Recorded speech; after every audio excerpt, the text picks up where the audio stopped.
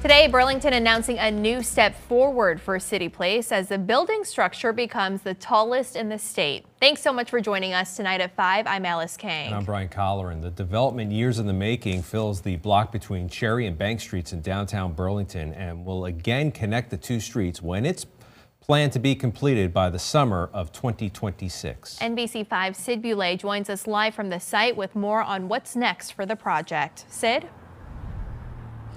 Alice, Brian, city and project officials say that they've announced a new partner here at CityPlace, as well as 2 hotels that will be moving into the development.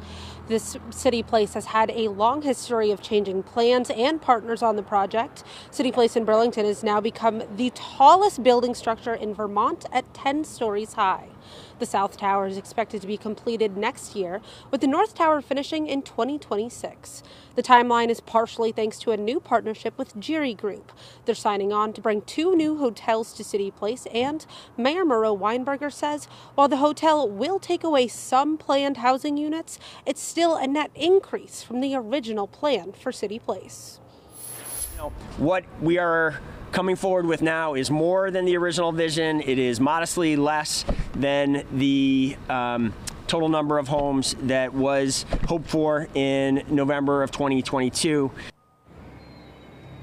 Mayor Murrow Weinberger still needs to present these changes to City Council on Monday, as they need to approve the final plan before it can officially move forward. Ahead at 6 o'clock, we'll hear from developers on the project about their commitment to continuing to build affordable housing here in Burlington. For now, Sid Boulay, NBC5 News.